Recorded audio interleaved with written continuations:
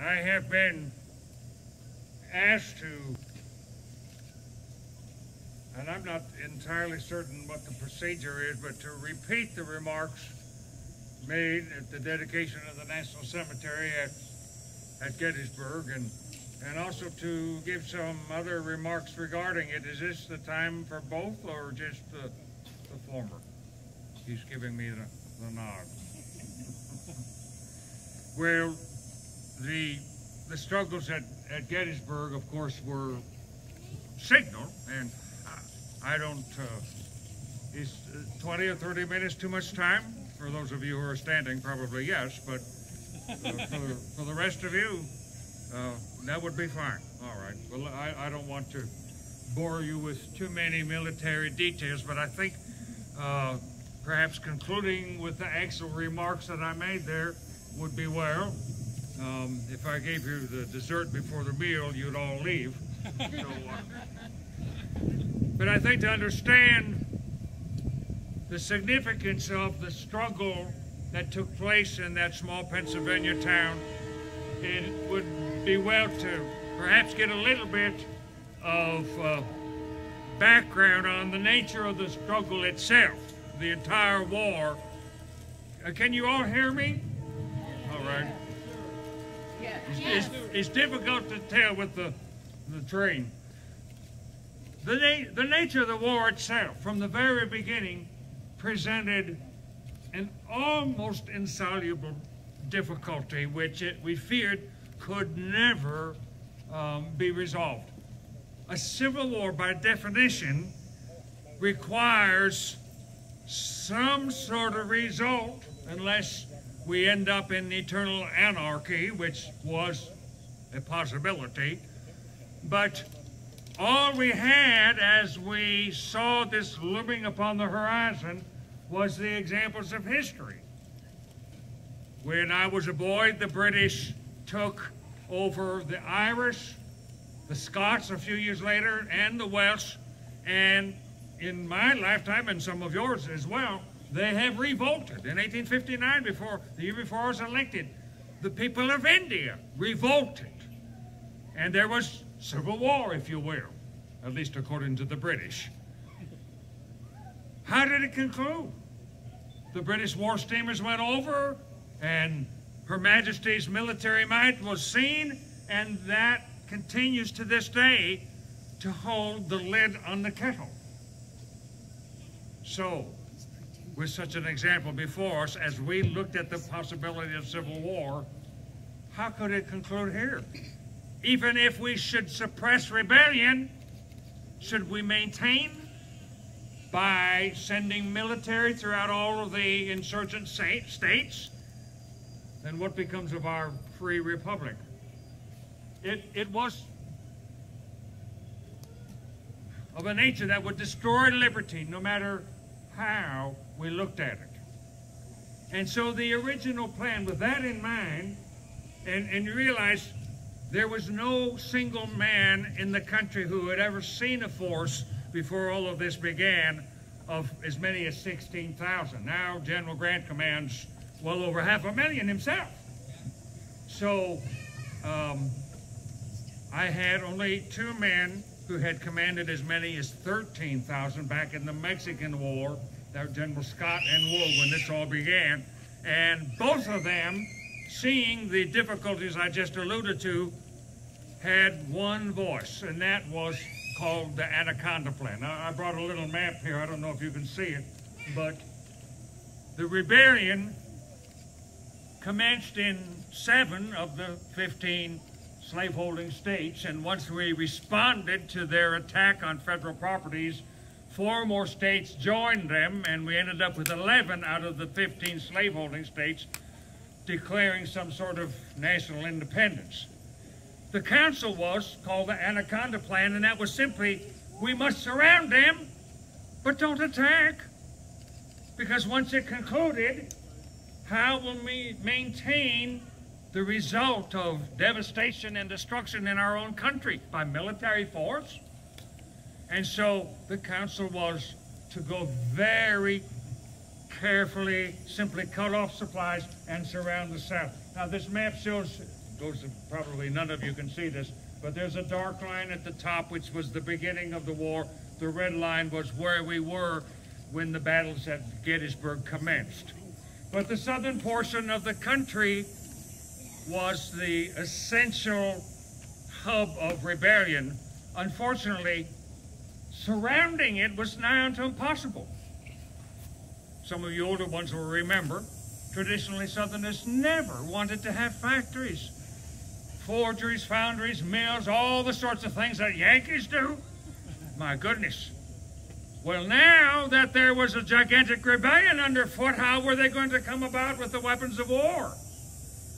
They all had to be brought in from sympathetic nations who also believed that there should be a ruling class. So they came across Mexico. Now, how are we going to surround the rebellion when they're getting their supplies from across Mexico, out of England and France?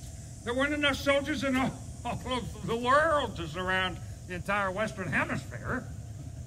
And so it was never implemented. It was impossible.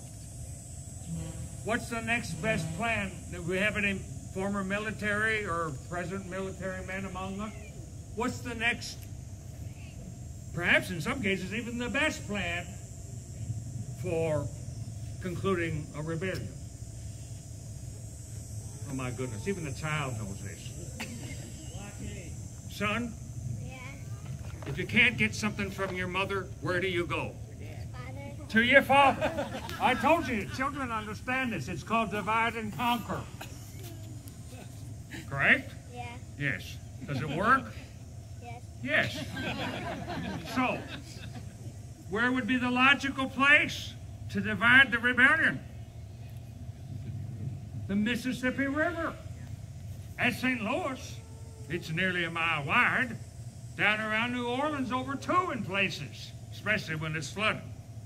So it was a natural barrier, and it was from the Trans-Mississippi region in the west where they got their supplies. So that became the plan. However, one small difficulty. Out in the middle of Mississippi stands a great fortress called Vicksburg, erected on the bluffs. The great Mississippi flows before it 3 times. How does a river do that? It forms an S before the city. Now, if any of our military boats were disabled, which way would they flow? Girls, you look like you might go to school. Which direction does the Mississippi flow? You're not a girl. I'm trying to put them on the spot here, and you're not helping me. It flows into New Orleans, correct? They study geography in school, don't they? So, what would happen if our gunboats were disabled, girls? These 2. Where would they go? Into the hands of the Southerners, correct? Yes. All right. I'm not going to bark up that tree anymore. Well, obviously, we couldn't do that. You heard of the battles between the Merrimack and the Monitor. They sunk one of our United States frigates, raised it up, clad it with iron plating, and turned it against us. So the plan was shelved. But we were not doing well. So, you know who finally became the salvation? Who came up with a plan that brought us to a conclusive victory? I'll give you a hint. It wasn't a military gentleman. In fact, it wasn't a gentleman at all. It was a woman, a civilian. She came from Baltimore area, lived on what they call the Eastern Shore. Her name was Anna Ellen Carroll, the daughter of a former governor of Maryland. Came to my office and explained how she had traveled at her own expense all the way to St. Louis, talked to a riverboat captain, and you know what she discovered? There's a river just about 50 miles east of the Mississippi near its mouth about 200 miles near its headwaters. Now, you have to understand when I'm referring to the mouth of the river and the head of the river, rivers are very much like lawyers. Narrow in the head, wide at the mouth. So, this river, just east of the Mississippi River, also flows north and south. However, the mouth of the river, the widest part, is on the north. The headwaters are down in Muscle Shoals, Alabama. Now, I don't know about geography, and apparently I'm not the only one, but somehow the Mississippi flows north to south, but the Tennessee River flows south to north, and it's only a little ways east. And she said, Mr. President, that's the natural incursion into the rebel territory. If they disable our ships on the Tennessee, they will flow back into our own arms. And so the plan was implemented by none other than Ulysses S. Grant. What happened was the rebels invaded Kentucky, which they were not supposed to do. Kentucky was trying to remain neutral. And so General Grant sent his forces in to save them from the tyranny of the rebels.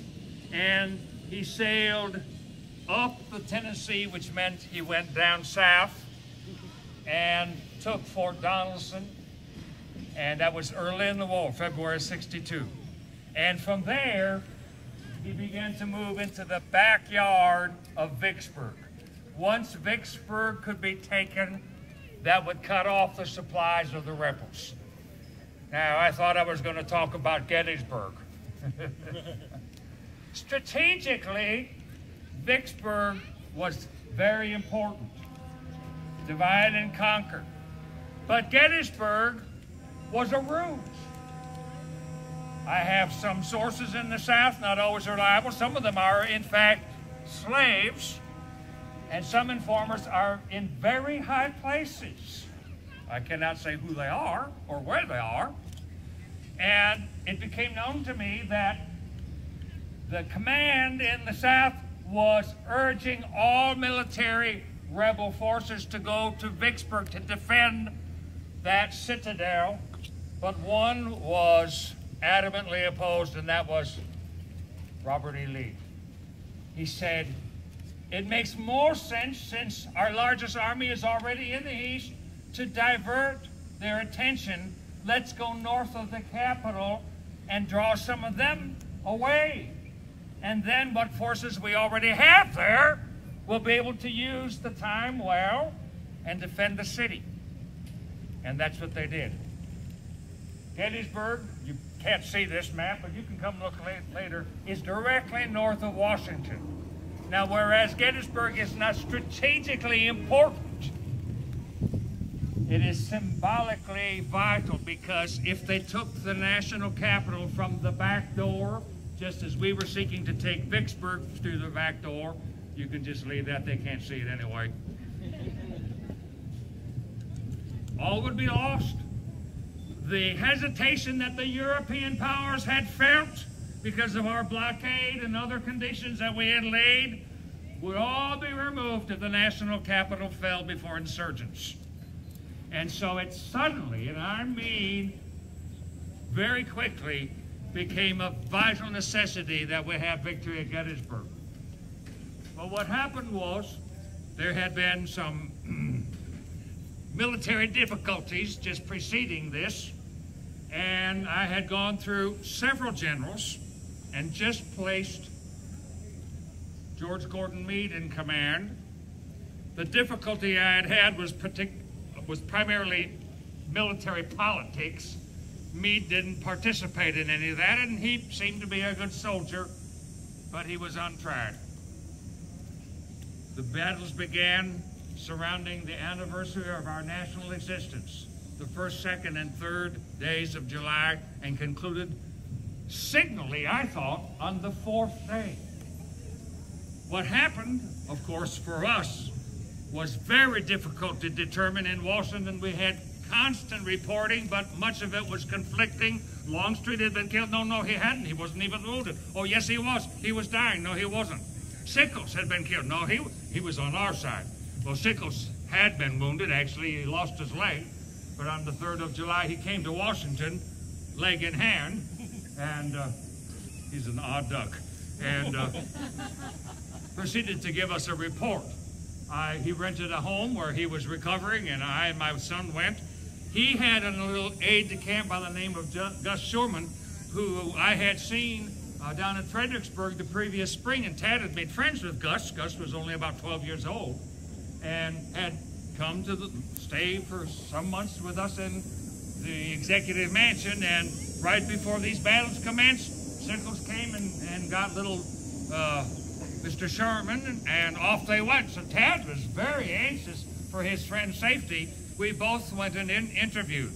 And as you know, we barely escaped destruction in that place. But because of the fortitude and courage and daring do and perhaps audacity of certain individuals, we were able to drive them out.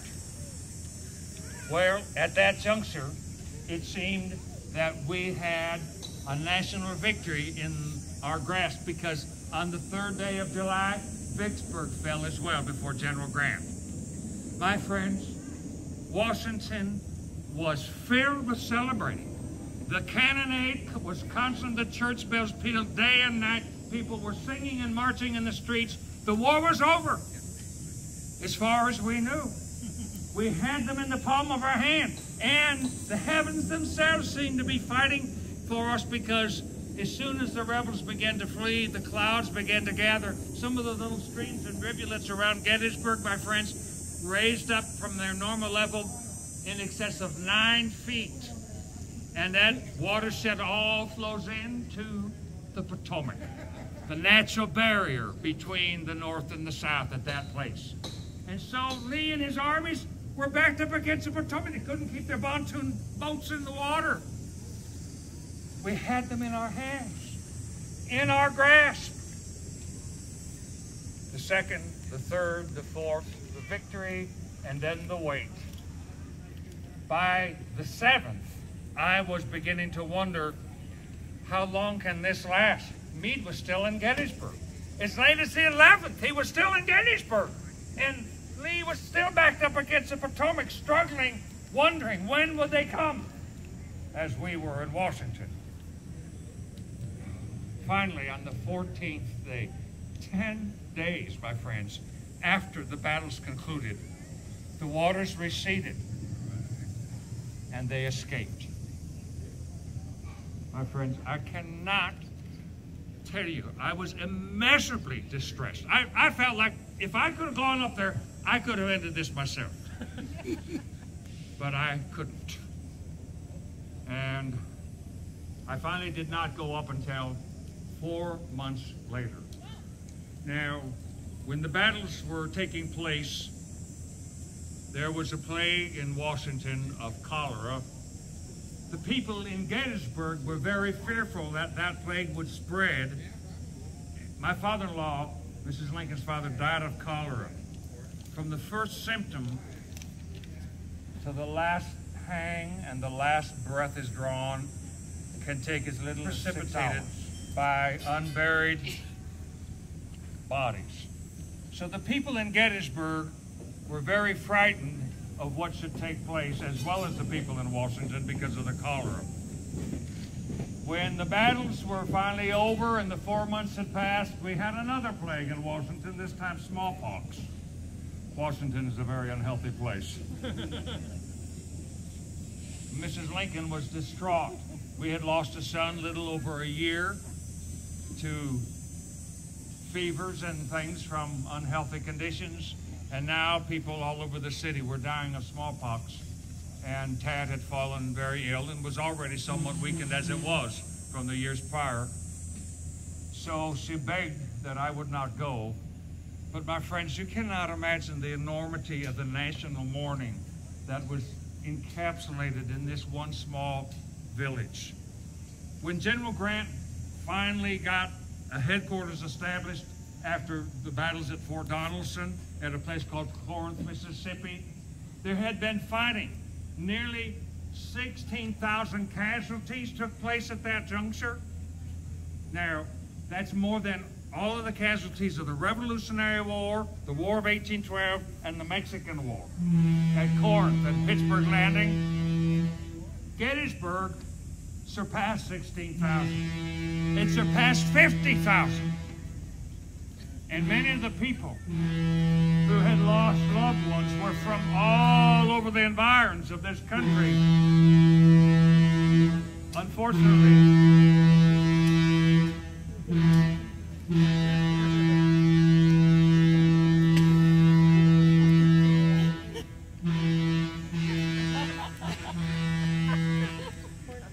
that's a Democrat train.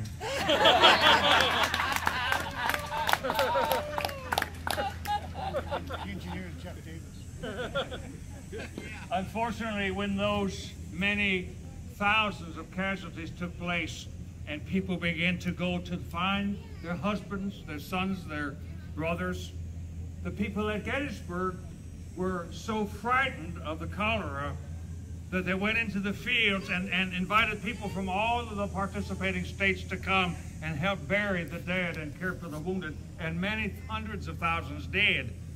But the relatives came into the same fields and uncovered those same newly made graves looking for their dear ones. And we had to post military guards all about the battlefield to keep these poor folks out because of very real fears. And they were told not until the winter cold comes. And so the ceremony was to take place in November, and after that the people would be released into the fields. The morning that I was there were still soldiers that had been unattended to for 4 months who were very seriously deteriorated by now, still laying where they fell or where they had crawled to and died. So the amount of mourning is indescribable, and I felt I had to go. 2 days before the ceremony took place, I decided to go. John Garrett, the director of the Baltimore and Ohio, loaned me his personal car, which was well appointed, and we traveled the day before.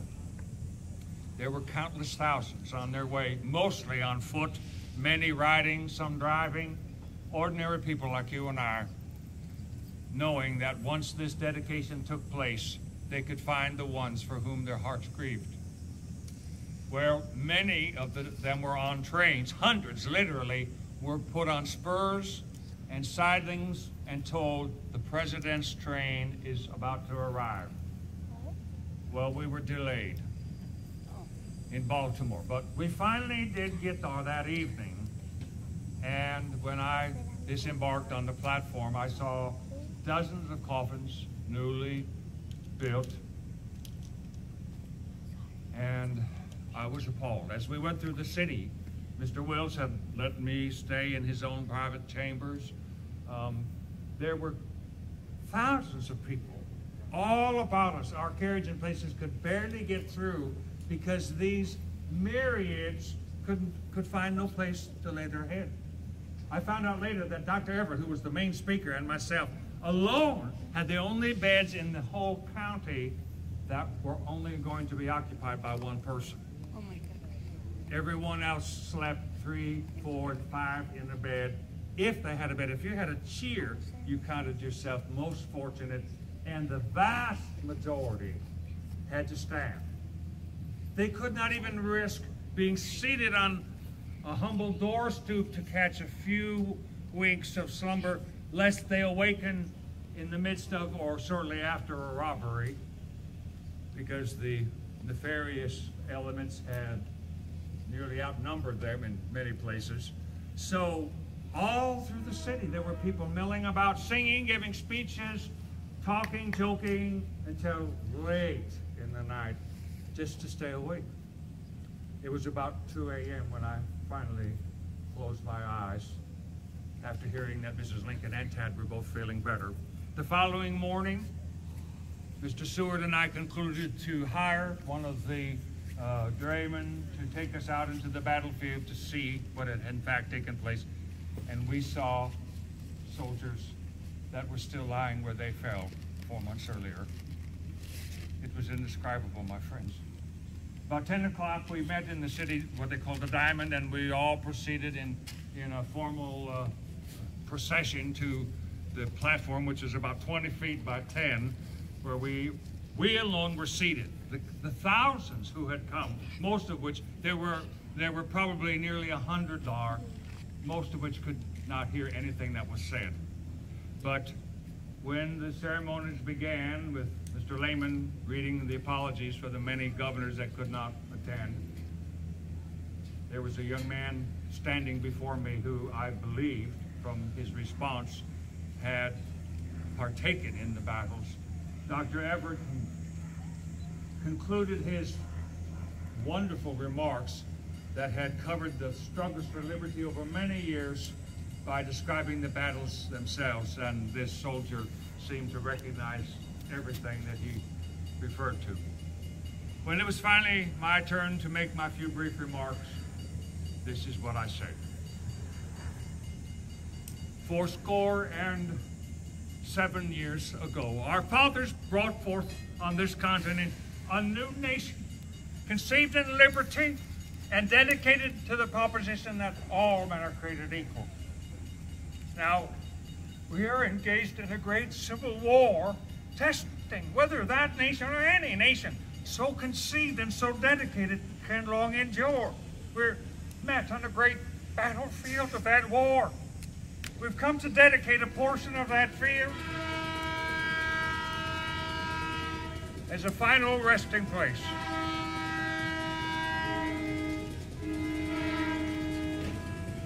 For those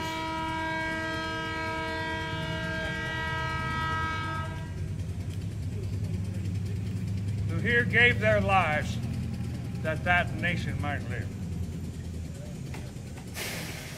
Then I went on to say, providing no trains come, that it was altogether fitting and proper that we should do this. But in a larger sense, we cannot dedicate, we cannot consecrate, we cannot hallow this ground. The brave men, living and dead, who struggled here, have consecrated it far above our poor power to add or detract. The world will little note or long remember what we say here, but it can never forget what they did here.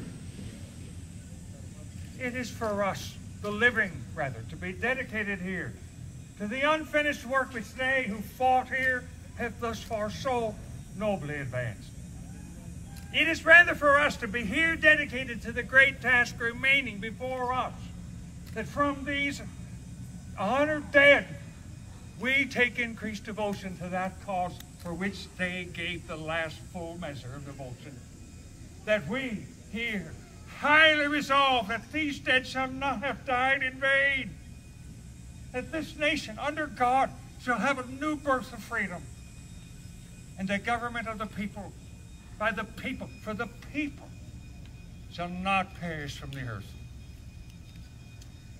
Well, that was the conclusion of my few brief remarks. I felt honored that Dr. Everett chose to include my remarks with the Gettysburg Address, which he delivered and was published in many lovely volumes with maps and military descriptions. But I was, I think, particularly pleased that he wrote me a little letter afterwards saying that he thought I got nearer the point in 2 minutes than he did in 2 hours. But I wasn't feeling particularly well by that point anyway, and was glad that they had only asked me to say a little. They had some food prepared for us I did not wish to eat, and I fell quite ill on my return and had to take to my bed. Mr. Johnson, who had come with me from Washington, and in fact from Illinois, he was my footman, a dear colored friend, also was not feeling well and perished from the smallpox. I did not get it so bad and had to conduct business from my bed, but I finally recovered. I thought it was interesting after all of this time, having hundreds of people wanting appointments in offices and positions which I could not give. And I felt like the old sow had too many pigs and not enough tits to go around. Now I finally had something I could give to everybody and nobody wanted it. But General Grant, of course, became a national hero at that time because of Vicksburg. General Meade, not so much because of Gettysburg. But Grant was then put into position in eastern Tennessee in a place that was vital for us to do what we had already done, to divide and conquer once more. It took nearly a year, but once Grant secured Chattanooga and they began to move down towards Atlanta, we saw that one more division might turn the tide, and in fact it did. In the fall of '64, right before the election, he took Atlanta, which was a major railroad juncture in the South, allowing supplies to now be cut off from Richmond. And the following Christmas, when he presented the city of Savannah on the coast to us as a nation as a Christmas present, almost all knew that the end was indeed in sight. So, divide and conquer. A good strategy. Now, I don't know if any of you have any questions. You've been very patient and kind, and I do appreciate that. I'd be happy to answer any questions you may wish to tender. Other than that, thank you very kindly. I'll be available if you wish to come up privately and ask something that you didn't want to ask in front of the ladies. Thank you.